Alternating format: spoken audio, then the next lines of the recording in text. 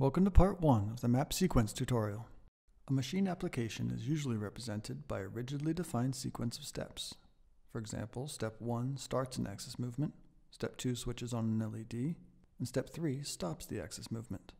With map sequence, the steps can be rearranged dynamically.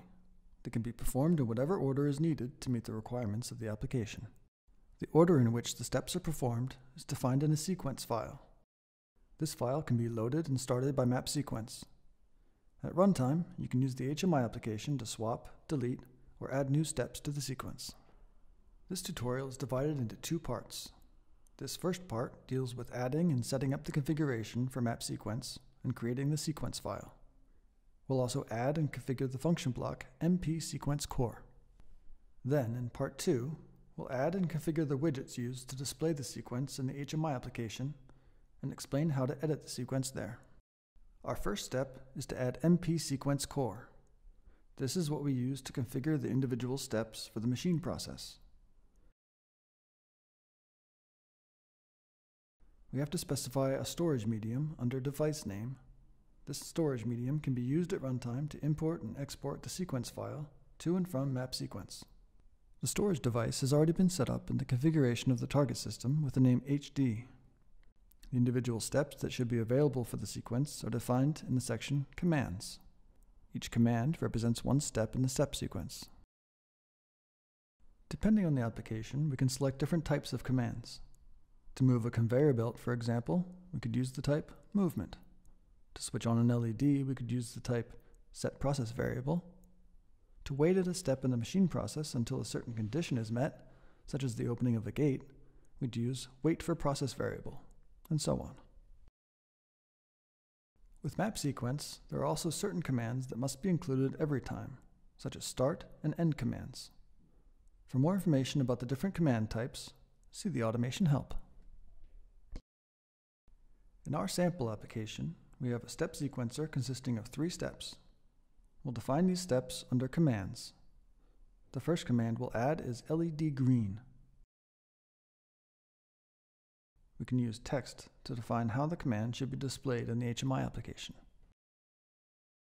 The process variable is specified under process variable. We'll select LED green as the process variable to switch on a green LED for 5 seconds. In this example, all of our commands are located in the hierarchy Basic. This will be relevant later when we go to display the commands in the HMI application. Commands can be arranged in a hierarchy under Hierarchy. If we need a lot of different commands for an axis, we can create a hierarchy called Axis. If there are a lot of different commands for controlling process variables, we can create one called Process, and so on. We can use the commands Start Conveyor and Stop Conveyor to start and stop axis movement. Both of these commands are of the type Movement. For a detailed explanation of how to link these commands to a real axis, check out the map sequence Getting Started tutorial. Now we're ready to create our sequence file. It'll be stored on the specified storage medium with the name Machine Process. The sequence file can be created in any editor. It consists of XML nodes that define the structure of the sequence. The individual steps can now be arranged as desired using the keyword steps. Each step node must have a unique value and must always be linked to the previous step. Parameter values can be specified for each step if necessary, depending on the type of command that is used. For more information about how to use them, see the automation help. It's important to start and end with the steps Start Sequence and End Sequence. All the steps in between can be arranged as desired. To execute our machine sequence, we need to add the function block MP sequence core. We'll use the input MP link to establish a connection to the configuration that we created earlier, named gSequence core.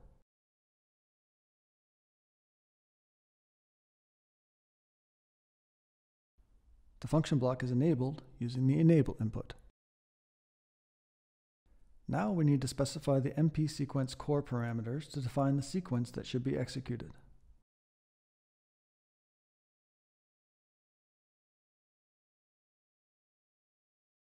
Finally, we need to specify the mode, which determines how the sequence should be executed. In this case, we'll use automatic mode, To learn more about what other execution modes are available, see the automation help. After downloading our changes to the target system, we're ready to test our program.